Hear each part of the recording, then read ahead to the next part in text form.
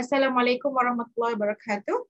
This is our recorded lecture via Zoom this is final topic actually for the syllabus of TOS 1, the Law 1510. So in the previous lecture, we have covered the same topic, but the first three defenses. So our topic is general defenses in torts applicable for all categories of torts, intentional torts, non-intentional torts. So for part one of the lecture earlier, we have discussed about the first three defenses, which are so common. We started with voluntary non-fit injury, and then we discussed about illegality as well as inevitable accident. So now the lecture for this part will be covering, okay, the next five defenses. We'll start with acts of God, and then we'll proceed with private defense. And then the second part of the video, another part of the video will be covering necessity, mistake, and statutory authority. Okay, we'll start with defense of acts of God. Actually, this defense is also applicable for contract law, law of contract, but of course with different authorities or case law. Now we focus on torts law.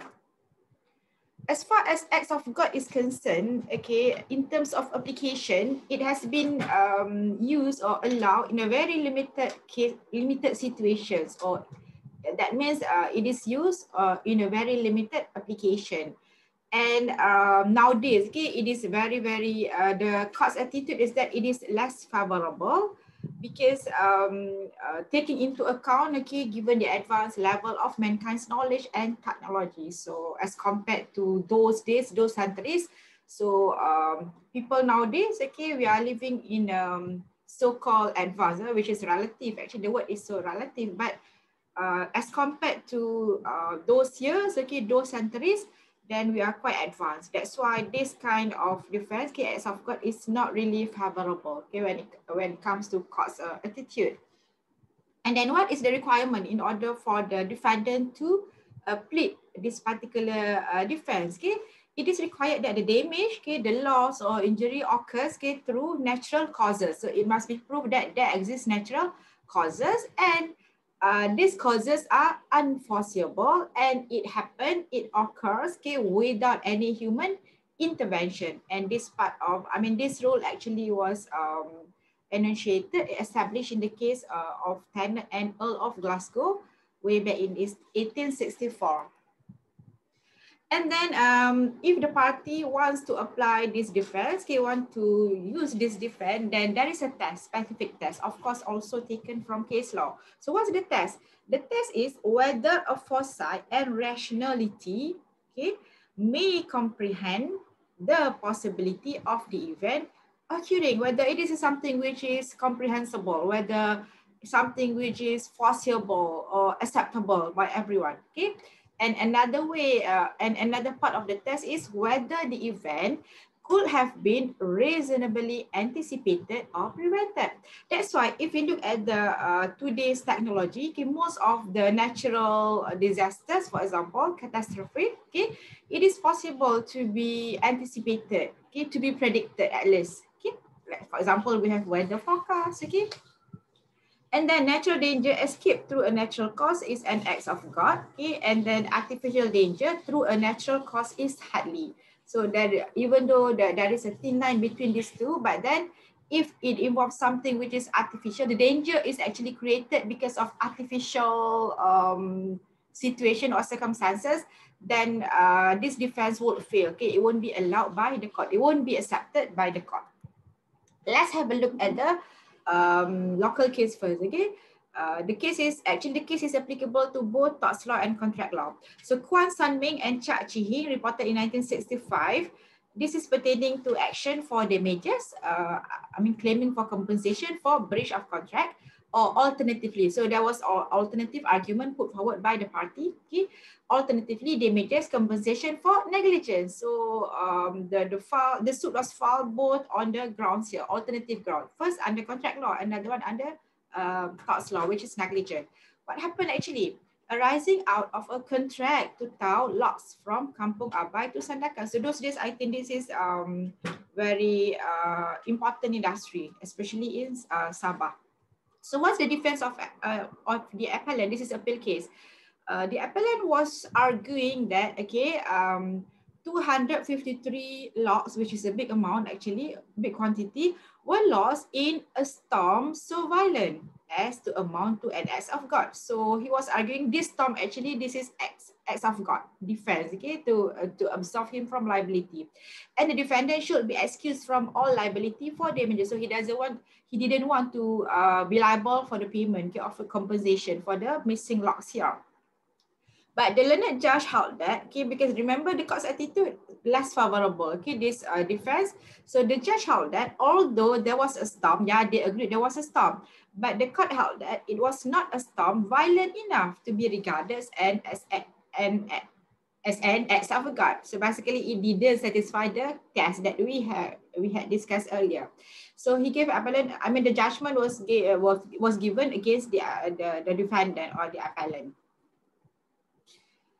And then the then Chief Justice, the former Chief Justice, okay, Wiley CJ, this is his observation, okay, which is important, relevant for our discussion. He said that an act of God in the legal sense of the term, so legal meaning here, legal interpretation, okay, may be defined as an extraordinary occurrence or circumstance which could not have been foreseen. So this is something which is extraordinary, okay, and then cannot be foreseen. And another one, could not have been guarded against. There's nothing you can do in order to guard against it, to be ready, okay, to be prepared with it. Or in other words, more accurately, accident due to natural causes, directly and exclusively without human intervention. So basically, there are three parts, okay, of the requirements here, even though it doesn't say requirement, but you can actually extract, okay, the elements here. First, it has to be extraordinary, cannot be foreseen, and cannot be guarded against. There's nothing much you can do in order to be prepared for the natural occurrence. So that's the observation and finding by the judge in Kwan San Ming. But the defense of acts of God actually, this is the landmark case, okay, common law, which if you refer to any references, okay, any whatever you search, for example, you will come across this case whenever the discussion is pertaining to acts of God. The case is Nichols and Marsland, 1876. So in this case, okay, take note of the year when it happened. A heavy rainfall caused the embankments, okay, of defendants' artificial lakes collapse because of the very heavy rainfall. And water from the lake swept away, it's not 1, 2, 3, 4 bridges belonging to plaintiff. So because of that, plaintiff was suing defendants, okay, for negligence. Okay. So the court applied as of God, the court accepted the defense because why? Okay, at those particular time, it was not reasonably foreseeable and defendant actually was not negligent. But actually this decision was later questioned. Okay, it was argued in the case of Greenock, which was reported in 1917. So meaning the year Nichols and Marsland happened in 19th century, but later we have 20th century, early 20th century, but the court actually questioned, okay, this decision in Nichols and Marsland. So what happened in Greenock Corporation and Caledonian Railway? It also involved another heavy rainfall. So it caused defendants' pool to flood, and water from the pool flowed to highway, and then it flowed onto plaintiff land. So from the highway to the land, okay, land belonging to the plaintiff. So it caused damage to plaintiff property. So now plaintiff was suing defendant, and defendant was using the defense of acts of God, like the one established in Nichols and Marsland. But in this case, the court did not accept the acts of God, meaning the court differed, okay, from the earlier decision, and the court held that defendant was negligent. So what's the reasoning? The court held that the act of the defendant in collecting and damming up the water of a stream, okay, when he chose to do so, he had a duty to ensure that people of lower ground, whoever living nearby, especially lower ground, okay, would not be injured or adversely affected. as a consequence of their activities. So activities is very high risk. So there is a very high duty of care to ensure that the neighboring people, lower, especially those who live at the lower ground, won't be affected in case anything were to happen to the activities. Okay, so in another words, okay, what we can learn from this case is that interference, okay, by collect activities, okay, human activities collect. This is not natural.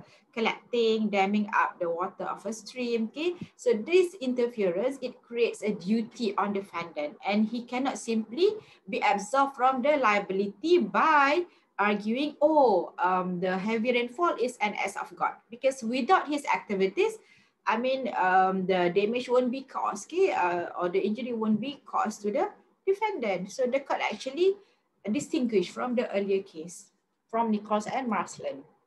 So we are done with the case of acts of God. Actually, it is very unlikely, okay, for the court to accept this defense, especially taking into account the I mean, our situations nowadays lah, okay, because it's all usually most of the time it's possible, and then it's possible to do something about it, to take all the relevant precaution. Okay, now we move to the second defense, okay, for this part of the video. This is it is called as private defense. Okay, take note of the word private defense. So another similar word which we can use interchangeably is self-defense. So private defense, self-defense. So what is this thing? Okay, what's the defense is all about? It is a very natural thing for survival and prevention of repeated strikes against him or itself. This is something which is natural reaction, or we call it reflect. I mean, you respond it naturally, okay, without thinking about it, okay, because people, okay, human being, they need to survive, and they prevent, they have to protect themselves, okay, from being imposed with injury, for example, okay, repeated strikes, the word here. So in order to apply this private defense, there are two tests, okay, very specific tests. Okay, what's the test here? The first one. First, the emphasis is on the word reasonable. So is it reasonable to apply violence in that particular situation? If the answer is yes, the next question, okay, is the violence used proportionate to the strike? For example, if somebody is is somebody in the fight, okay, if A kicks B, so proportionate act by B towards A is another kick lah. He cannot use something which is beyond the, which is not proportionate in that particular situation. So if the answer is yes to both, then yes, private defense is applicable, is justifiable to be applied. Okay, but there might be some other situation here. Okay, is it reasonable to apply violence? If it's not reasonable, then cannot use private defense. Or maybe it's yes first, and then is it proportionate? Then it's not proportionate. Then again, private defense won't be accepted by the court. So the test, we call it as two tests. Both of the tests must be fulfilled, must be satisfied. It must be yes to both. Okay, the answer must be yes to both. If the answer is no to both or either one, then we cannot apply, or the court won't accept the defense of private defense lah, put forward by the defendant. Let's have a look at the case law. Okay, now we talk about defense of person. So the issue or question to be posed, all right, in that particular situation is that, is the danger imminent? Imminent is about to happen, okay, about to kick, or about to hit here, okay, about to punch in the picture. So the case is Lane and Holloway. This is a common law decision by Court of Appeal reported in 1968. So it involved a fight. Okay, in a fight due to words. So it started with the words exchange, okay, between plaintiff and defendant's wife.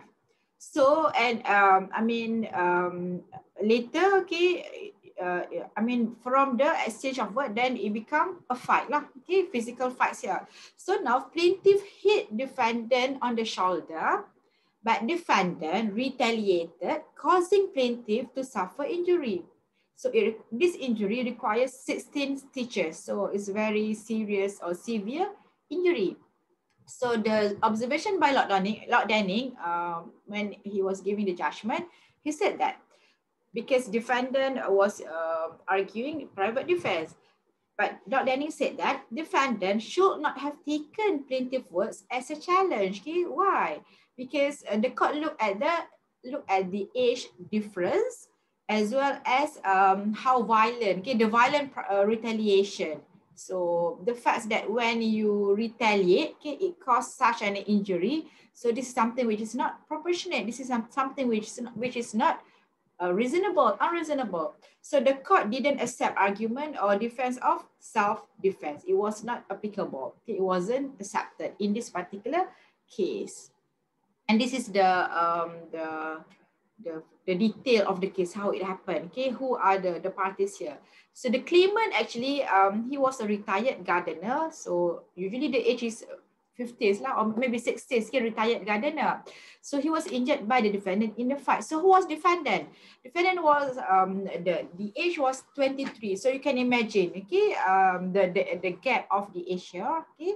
And defendant was the owner of a cafe, which was located nearby, okay, close to where the claimant lived. And the cafe was frequented by youth late at night. And claimant was not happy, okay, with the existence of the cafe, and it create noise lah, usually, okay, with the youth, presence here. So the claimant objected to the behavior of the youth, and the relations between the two neighbors were strained. They are not on good terms, basically. So that's why, okay, the claimant couldn't take it anymore. So one night, the claimant shouted abuse lah, all the vulgar words perhaps, okay, at the defendant's wife from outside their house. So it's not really he went and punched the wife straight away. He just shouted. Okay, he was not happy with what happened. And then the defendant, the husband, because the words was shouted to the wife. Defendant, age 23, remember, very young. So he was in bed at the time, was about to sleep perhaps, okay. So he got up and went outside in his nightgown, like the picture, I believe, okay. So the claimant, thinking that he was about to be hit, because he was, remember, he was the one who shouted the words. So he thought defendant wanted to hit him, okay. So he started with the punch lah, okay, after uttering all the words, and then he punched the defendant, the husband. Defendant, okay, he was a young man, so he struck the claimant in the eye. So he retaliated, he punched him back in the eye, okay. So as a result of the punch, claimant received 18 stitches, not sure 18 or 16, okay, between that, and required surgery. So now claimant, the retired gardener, he brought an action for damages, and one of the defenses put forward by the defendant is that private defense, okay, but the court didn't accept because it wasn't proportionate, it wasn't reasonable in that particular situation. It's possible to hit back, but then not to cause such a serious injury. Take note of the age gap as well. Okay, just now defense of person. Okay, it's also possible for a defendant to defend his property. Okay, we call it as defense of property. The case is Holmes and Beige. Okay, 1853. The rule is that the defense of property can be raised by someone, okay, who has the right of possession to the property. If you want to use the defense of property, it must be proved that the property belongs to you. Basically, you are in the possession of the property. Cannot be anyone. Okay, you cannot say, oh, I want to protect his property. Cannot. Okay, the property has to be in your possession. It belongs to you, basically, plainly speaking. So what happened in this case, Holmes and Beige here? Beige or Beige, I'm not sure. So plaintiff and defendant, they were members of a cricket club. Both were the members to the same club. And plaintiff actually was forcibly removed from cricket field by defendant's direction. So that defendant was the one who instructed plaintiff to be removed, okay, from the to be chased out from the cricket club. So now plaintiff was claim the damages, okay, for filing action for assault. Okay, assault will be covered later in parts 2. Okay, in action for assault, defendant used the defense of property. Defendant said, oh, I removed him because I wanted to defend the property. I wanted to defend the cricket club. But the court held that the defense cannot be used because why? Defendant does not have possession of the property. Okay, you don't own the cricket field. Okay, because it was possessed by the committee of the club, not by the individual person. So in order to be successful to use this defense, okay, the defendant, okay, the one who put forward the defense, who argued the defense, okay, must prove the property belonged to him or he was in possession of the property. So it wasn't fulfilled in this particular case. And another case here, Creswell and Searle. Okay, you can, the picture relevant to the story here. Creswell and Searle reported in 1947. Plaintiff owned a dog, so he's the dog owner, and defendant owned sheep. Okay, and defendant is the sheep owner. Okay, so plaintiff dog, the dog chased defendant sheep, so it caused the sheep to miscarry. So obviously the sheep was pregnant. Okay, bearing some child lah, basically. I mean the baby. Okay, so defendant, because of that, defendant, the sheep owner, shot plaintiff dog, and then when he was being sued, okay, by the plaintiff, he argued the defense of property. And the court held that there are two tests to be fulfilled. Okay, must be proved here. First, the sheep was in actual and imminent danger. I mean, was it there? Okay, and if the dog is left at large, okay, if nothing happened, if nothing, no action is taken, okay, this would leave the sheep in constantly imminent danger. So basically, both of the tests actually were proved by the defendant, the one who owned the sheep. Okay, so the court accepted the defense. So he was absolved from liability for shooting the dog here. It was reasonable in that particular situation.